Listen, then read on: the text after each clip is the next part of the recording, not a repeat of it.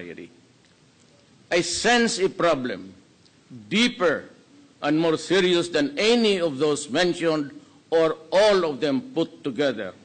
But of course, it is not to say that we will ignore them, because they have to be stopped by all means that the law allows. Erosion of faith and trust in government, that is the real problem that confronts us. Resulting therefrom, I see the erosion of the people's trust in our country's leaders, the erosion of faith in our judicial system, the erosion of confidence in the capacity of our public servants,